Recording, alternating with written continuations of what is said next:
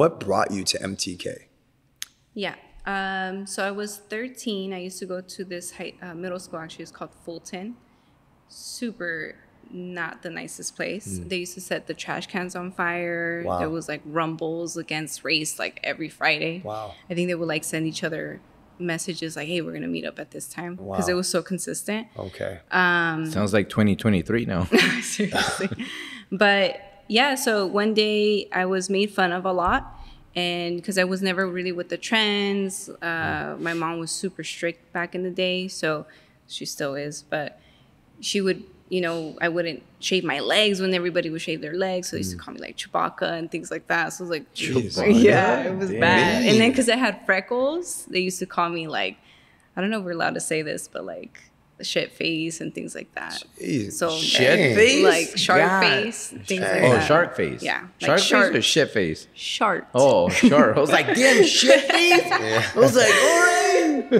No, And but can you explain to the people that maybe don't know what a shart is? Can you explain what a shart is?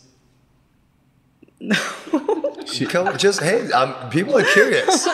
People are I'm curious. like, no. Somebody's down there. They're like, actually, I would like to know, buddy. I think we're getting some No, comments honestly, typed I up don't right even now. know. Like you said, shark. Like, is in a shark? No. Shark? Like when you fart and then shit comes out. There we go. Oh. I'm telling you, you just helped many people out in this world right now with that explanation.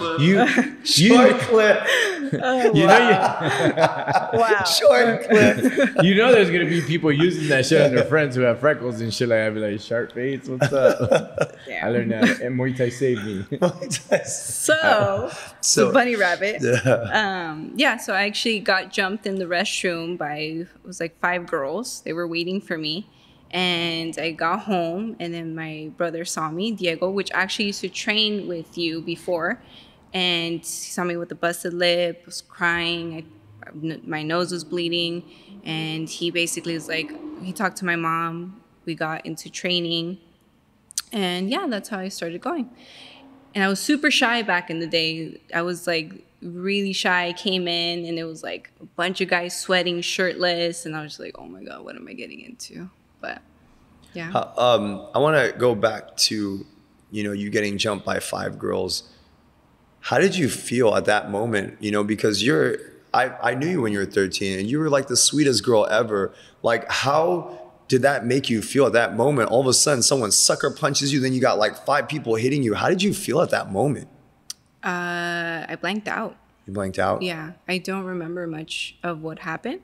I just kind of blanked out. Do you remember fighting back at all? Or were you just more of just, you just don't remember? No.